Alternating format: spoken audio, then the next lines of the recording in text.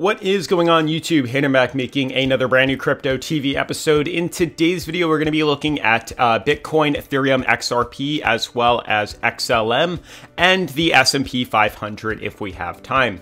As you guys know, here on the channel, we do a different cryptocurrency every single week, if not more during the week. And we're starting to wrap things up or getting close to wrapping things up with XLM. We do have a couple more days left in it unless we find another cryptocurrency you guys want to see. I had a lot of people talk about Dogecoin. A lot of people talk about SafeMoon. If you guys have any other recommendations, definitely feel free to comment your altcoin down below and give me a little reason as to why. Moving forward in today's video, though, I do have some interesting plays and interesting discussions with you guys. As you know, yesterday's video, we talked about potentially swinging a buy-in order for XRP and XLM as they were both showing some very similar descending fractals in their realm of continuing to move up to the upside. But what was interesting was we were looking for more of a reversal. We were looking for a bottom and then, swinging to the upside. I did say that it was a little bit early to call something like that as there wasn't as many technical indicators as we needed. But we did say a more aggressive approach would be to buy in long and swing it to the upside. Now, I want to talk about two of those plays that we had. One that made profit, one that hit my stop loss and moving forward as such. We're also going to be looking at Bitcoin and the other cryptocurrencies as we're starting to retrace, and some interesting topics on the S&P 500 as I find fairly interesting. Otherwise, if you guys are new to the channel, definitely make sure to subscribe, turn on post notifications, leave a giant thumbs up as this does help support the YouTube algorithm. Make sure to follow me on Twitter at CryptoVOfficial. This way, if you have any questions, comments, or concerns, you can DM me over there. Otherwise, let's jump into today's episode.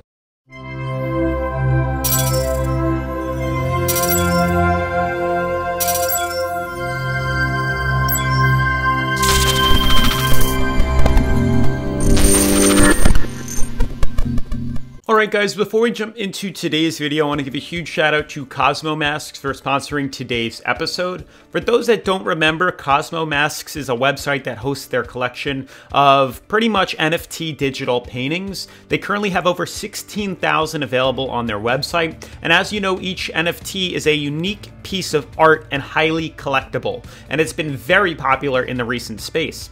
So by owning a Cosmo Mask NFT, you're actually able to accumulate CMP, which is Cosmo Masks power, every single day.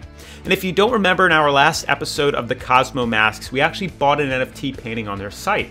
What's cool is we were able to claim the bonus as well of 10,000 Cosmo, plus the 2,000 CMP I got when I purchased one of their NFTs.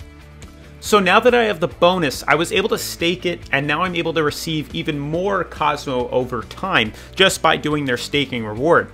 What I then did was I was able to take the 2,000 CMP I received when I first bought the NFT, and I was able to convert that into Cosmo as well. I was then able to sell the Cosmo into USDT on Uniswap and can now withdraw it to an exchange, which is really freaking awesome. Whatever CMP I had left, I was just able to stake on the Cosmo Swap website for more CMP tokens. The whole point of staking Cosmo and CMP is to earn new tokens and eventually sell them to reinvest into another NFT if you wanted. You can also unstake at any time, so there really isn't any risk at all. They have recently announced the launch of the staking and farming based on Binance Smart Chain, so we can also enjoy the cheapest commission fees right now. Otherwise, huge shout out to Cosmo Masks for sponsoring today's episode, and let's hop into the technical analysis. Alright guys, so yesterday's video, we left off talking about the good opportunity to capitalize off a run within XRP Ripple. As you guys can clearly see, I actually drew out very clearly on the thumbnail what exactly I was referring to.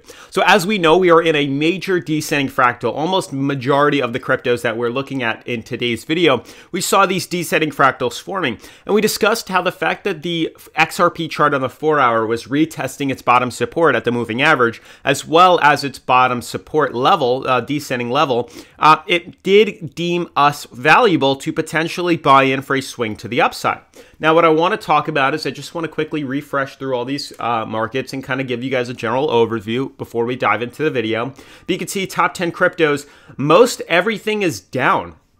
I want you guys to consider that. Obviously, the one taking the biggest hit is Dogecoin, of course, which might be something we have to look at. But it's at 30 cents now. Yes, it's moved up freely. We had 40 cents, 45 cents, but we're back down to 30, down 21%. It's a very volatile move. It's going to, obviously, Doge, now that it's got so much volume around it and so many people interested, it's not going to fall back down to its, original level anytime soon. But I do believe that we are going to continue to head down. Just like GME, just like AMC, when those coins or when those stocks moved up, it didn't pull back down to where it originally flatlined at. It was now officially higher than where it originally, stemmed from. But the same thing would pretty much be applied with Doge. So I'm not really a huge investor on Doge right now. Way too risky in my books. It is obviously something to play around with if you guys are interested. But so moving into these markets, you can see what I'm referring to. We have XRP, we have Ethereum, we have Bitcoin, we have XLM, and the S&P 500, which is continuously pulling down, which is also of an interest. Funny enough, I'll just talk about the S&P really quickly. I put more money into it, and I did buy at the top, but I'm really not too worried. Yeah, I could have waited maybe another 2 weeks for it to bottom off at 4,000, but I believe we're going to go higher, and you can always, dollar cost average. So I'm really not worried. Overall, I'm not investing in the next year. I'm investing in the next 10, 20, 30 years. So long-term approach to things, I'm not too worried about my investment strategies into the S&P 500. An average yield return of 12% on average compounded is enough for me to feel complacent buying into a market like this, even if we're at a top on the short-term daily aspect. I do believe, maybe a year from now, or maybe even in August, we should be so much higher than where we, originally started from right now. And the market's already up 10%, today, about 9% on average. So I'm really not worried about the S&P 500, but I do anticipate a lower move to come. Now to dive into XRP. So XRP and XLM. Two coins that we discussed. Now, I'm just going to slide this over just so it's closer to what we, so I can flash like this between the two. Now, XLM and XRP, I talked about good buying opportunities for both of these cryptocurrencies. I bought into both. I only showed XLM yesterday, just really quickly because the video was getting extremely long. But what I did within XLM and XRP was I bought bottom support right here. I bought in, and we immediately started to wick back to the upside right here. So I did get stopped out at XLM, pretty much where I bought in. I really did not take a big loss in the slightest. It might have been like $100, and I'm not too worried about that. But we did buy in. We saw the retest of bottom support here. We anticipated correction. And to be honest, it did stop me out here. I'm still kind of on the fence as to whether or not we're going to consolidate out like we've done and then pump higher, as I do believe that's still a big opportunity for XLM that not many people realize just yet. So my eyes are still on XLM. They're peeled, but it did deem profitable within XRP. Now, XRP, as we discussed, is also in a descending fractal, or XLM is in an ascending fractal. My apologies. It's in a stair-step pattern. XRP is in a descending one that keeps pinging off of its top resistance and bottom support. No, like I said yesterday, every time we hit top resistance, we fall. Every time we hit bottom support, we rise, vice versa, so on and so forth. Now, what's interesting is you can see that yesterday when we hit this bottom support, it was a good buying opportunity. Obviously, we would have to create a stop loss at the bottom here, like we did, right at about $1.24, as we discussed. And then, obviously, the rise went up. We retested top resistance at $1.45. We sold off, and we capitalized off the run. That was the target level. It was a very easy, profitable trade. We rose from about $1.23 to $1.45. It was about a 2% or 22 cent rise in the price of XRP. So it was a fairly profitable run. Now we are still in this descending fractal. Obviously, we're looking for higher low formations. This still very well could be the start. I mean, it could very easily ping like this and travel eventually outside of the descending fractal that we have right now. But short term, as I said, an aggressive trade would have been to be buying in at this bottom support, very similar to where XLM was, which was right here, and then anticipating a rise in that, which I still think is going to happen within XLM. I might play around with it a little more and buy back into bottom support here, anticipating another rise as we've seen before. But XRP made a good profitable trade right here. Very easy, capitalize off of the run. We hit a bottom support, a below, and then we just bought in and it rose to the upside. So really not too worried about XRP. I sold off right now. Moving forward into future projections and future target analysis, this is kind of where things get a little hazy right now. So you'll notice kind of where support is for XRP. It seems to have found some sort of support, underlining support on the moving average. Obviously, we know that that is going to hold fairly well, but it's only short term. 4 hour is very short term. It's going to be a hard trade. I like to trade preferably on the daily, but for some more action here on the channel, I decided to do the 4 hour. And with that, I'm not really too worried. But like I've said, until we see a breach of the lower high formations, we are still considered bearish. This right now is still a bearish market. We've been bearish since the 14th. It's been about 6 days right now of consolidation. Like I said, it's short term. This is a short term bearish trend due to the fact that we're only on the 4 hour. If we go to the daily, you can see it really doesn't look as bad as we have. Yes, it's still fairly, consolidating. It's still a bearish movement right here. We are correcting lower, and we could easily fall back down to the moving average at 67 cents or to support at 93. But we just have to consider short-term 4-hour movements right here. So we have to look at this. That's what I'm looking at for some small day-in, day-out trades, as we discussed. So with this descending fractal, until we breach through this fractal right here, I'm still bearish. Yes, we are holding support here fairly well. That is something to consider, and I am considering that. But it is going to, hopefully, it's going to hold here, and we can start to reverse the pattern and trend upwards, which would be nice, and then we'll buy in. But the same thing is going to apply itself as we did back here. So for moving forward, what are target movements? Obviously, bouncing off support here, it's not liable to be buying in. I'm not going to buy in. It's way too aggressive for me. What I'm going to wait for is if we ping off bottom support here. If we ping off here, I'll buy in for a swing to the upside. If we move back up and hit resistance, I'll buy in for a short to the downside. Regardless, that's kind of where my head's at. We are using the moving average right now as a small means of support, and it seems to be holding fairly well the past couple of days. So I would like to see how exactly this decides to trend as it decides to close here. If we break through here, I'm immediately anticipating a correction.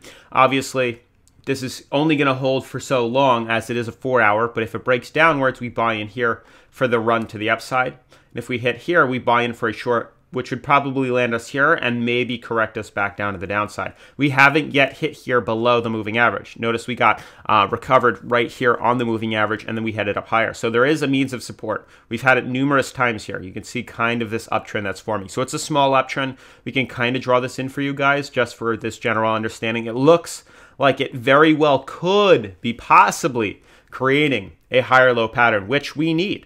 We need that. We need this higher low pattern to send us outside. But we're not going to see that until we see confirmation of a break above this downtrend. If we can break above this downtrend and start to trend upwards, there's a good chance we could reverse out of this buy and long and anticipate a run to the upside. I'm just overall worried about most of these cryptos as they are starting to dip lower. XLM, yes, is still creating a higher low pattern. Obviously, I do still think that this is a good buying level right here with a stop loss just in case we decide to breach through and start to create lower highs.